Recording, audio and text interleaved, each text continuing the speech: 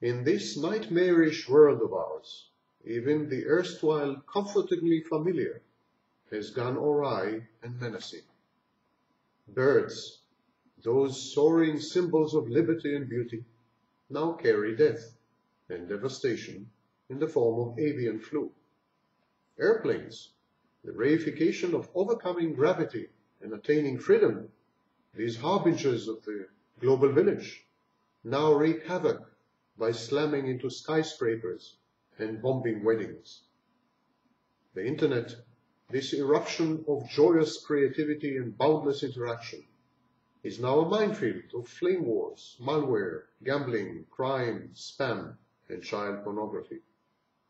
The United States, once considered by many the beacon of democracy, the home of the liberal ideal exiled from Europe by wars and genocides, is now a thuggish, brutish, murderous threat to world peace and stability.